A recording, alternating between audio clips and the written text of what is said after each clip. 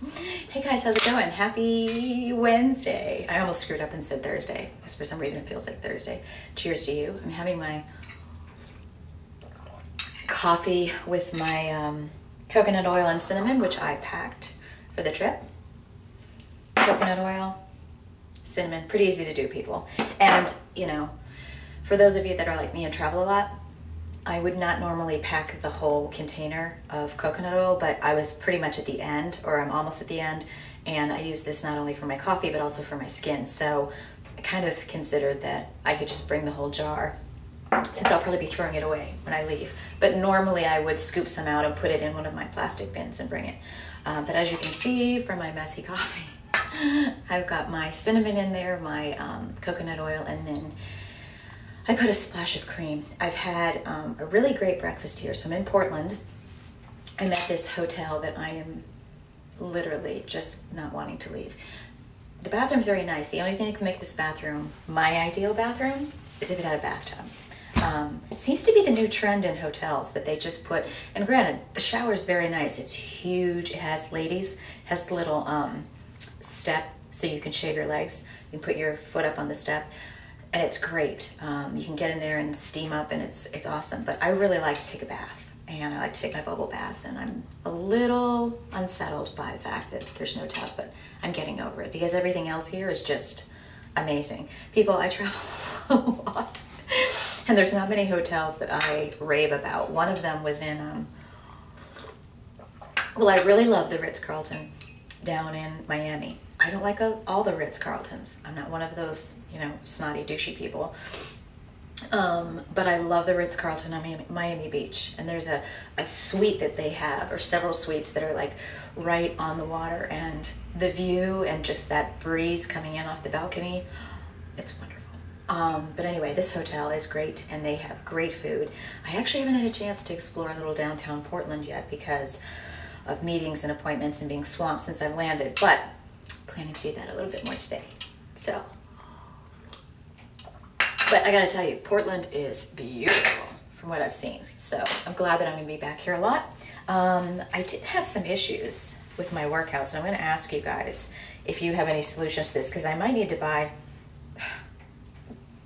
some replacement gloves. But I was using these yesterday to do Turbo Fire, and the thing is that they were, like, one of them was feeling like really hard. I don't even know if you could see it. It was feeling really hard, like I had, instead of like this malleable sand on top, it felt like I had like a rock on top, and it was kind of digging into my hands.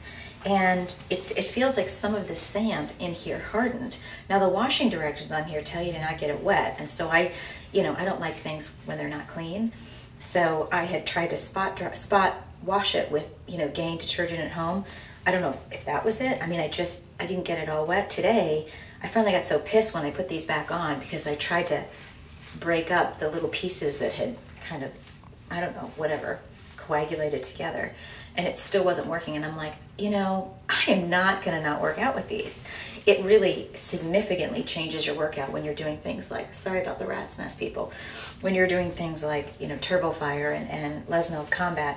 When you have nothing on your hands and you're used to having these 1 or 1.5 pound weights, huge difference. Because I took them off and I was like, well, maybe I'll just do the end of the workout or the beginning of this workout without it. And I felt like I just had feather fingers. So I don't know if any of you guys have, maybe not this brand. I just bought this brand, like I said, a set at TJ Maxx. But if you have a brand or you know anything about weighted gloves that have sand in them, you should ask Josh Henkin. He knows anything, but I don't think that would apply because his sandbags, Ultimate Sandbag Training, his sandbags would not get wet like these do from the sweat. These get really sweaty.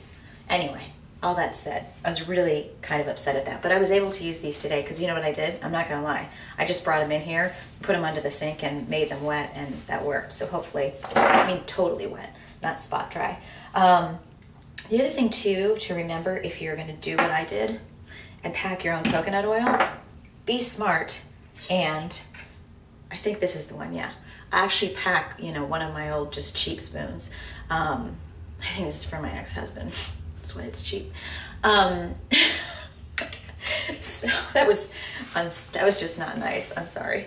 But pack a spoon, because otherwise, you know, think about things. You'll get in your room and you'll go to, you know, scoop out some of your coconut oil, and it's kind of hard to do with your fingernail if the coconut oil is not soft. So do things like pack a spoon or whatever.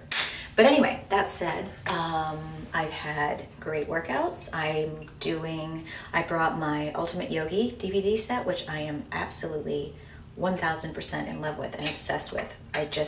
And 3 of my friends have already bought it already, so we're like all feeling the Ultimate Yogi love. And I don't know if I said this in my last video, but I think what I'm gonna do is commit, you know, I don't normally do DVD programs and do the whole program. Kind of don't like being stuck in a hole of like, I have to do this. And I might vary it up a little bit based on going to one of Corey's classes or whatever.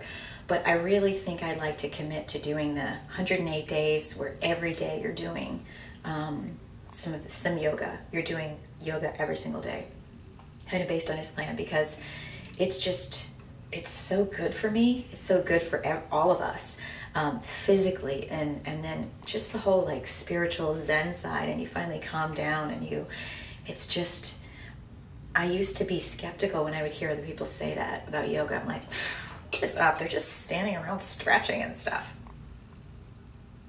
Go ahead and try it, seriously. But then again, really love mixing that up with all of my other stuff. And I will tell you this, I used my resistance bands in the room, which I don't know why I didn't just go to the hotel gym. It looks like they have a really good gym here, so I'm gonna go check this out a little later. And maybe Carla and I will work out together and we'll shoot some videos in the gym. Because I really, now that I'm better, and I've actually been better, knock on fist, for what, a couple weeks straight without getting like bubonic plague again or anything. Really excited to get back into the gym with my weights.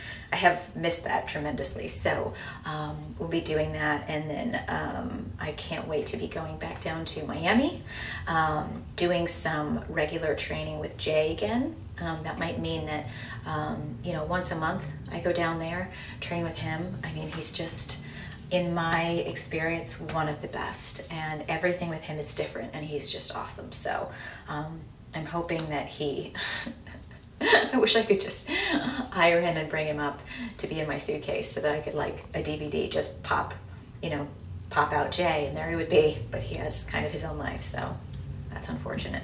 Very unsettling. Anyway, I have to go because we are going to be, I think we have a dinner tonight, and then I've got some meetings this afternoon, but, and I'm also getting ready. Here's another tip. I don't know if I have it here. I don't think I do. But when you travel, every hotel will always have in their, in the closet, they will always have, you know, like the dry cleaning sheet where you can get stuff dry cleaned, and then they always have a plastic bag. Now, just in case they don't, I always pack a few plastic bags, because then what I do is after I work out, I will take off my sweaty clothes, and here's another hint. Okay, so there's 3 phases. You can use these bags to take your sweaty clothes home in, okay, because you don't want to have your sweaty clothes in your suitcase with the rest of your clean stuff. And then it's gonna make your suitcase smell. But if you're on a really long trip, and this is something that I kind of fight with myself on, because sometimes I'm just like, just pack one set of workout clothes for every workout.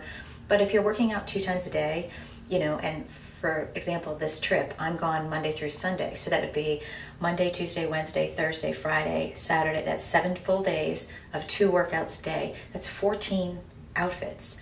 And I'm not saying outfits like, oh, I need a new outfit. I'm just saying, like, if you don't want to wash your clothes, then you need to have 14 bras, 14 tops, 14 bottoms, 14 pairs of socks. That's when your suitcase and your luggage total weight starts to add up. So sometimes what I try to do is I'll pack, I think this week I might have packed six or maybe eight outfits, right? And then what I'm gonna do is get to kind of almost at the halfway point of my trip. Now what I'll do is I'll take out some of these clothes in here, some of my my bottoms, some of the tops and the bras, and then I have some Tide or whatever. It's sad because the only detergent company I've found that makes sample sizes is Tide. This rat's nest.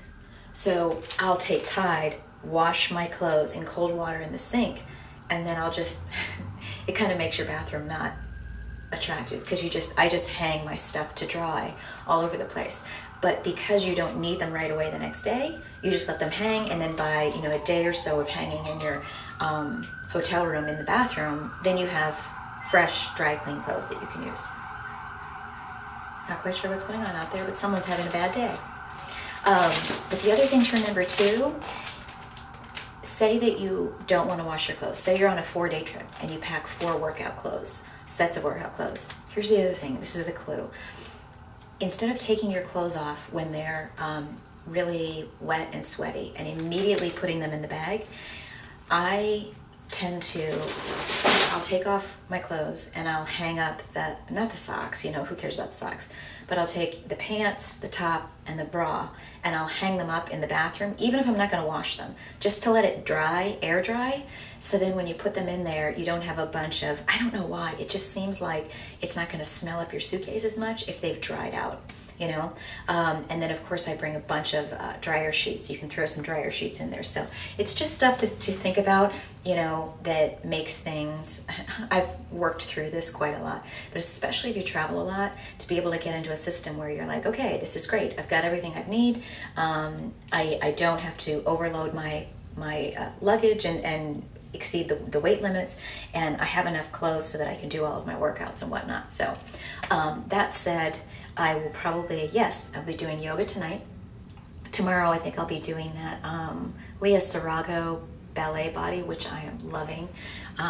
Amazed to see what it's doing to my legs and booty. So I'm excited. I'm loving everything I'm doing. Really feeling good, although I was not feeling good last night when I couldn't sleep, and I may or may not have gone into that stupid, what's it called when they have food in the hotel? The little refrigerator, mini bar.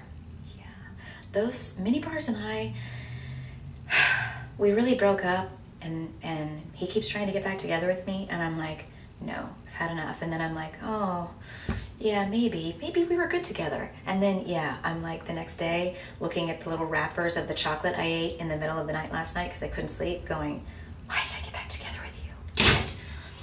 So, if you're like me, you probably want to tell them at the front desk which I did. I'm like, please don't fill that up anymore, and please lock it. Here's the thing, you guys. We all have our little weaknesses. I'm damn good at just about everything as far as like making good choices and packing and whatnot, but there is something about me that when I cannot sleep, if I can't sleep and I get up, I'm just preoccupied with this, like I'm hungry, my stomach's growling, and I go and I forage through whatever's around, which is why when I'm at home, I only keep my healthy, happy stuff. I don't keep anything like chocolate or kettle chips or whatever the hell else that I ate. But then I think I've destroyed it all, and I've told them not to refill it. So we did it. Just a little bit of naughtiness earlier, and I'm gonna make up for it. So there we go. I have to go take a shower, and I will talk to you guys tomorrow. And that's it for the rest of you showing up to Portland very soon. I will see you soon. Ciao.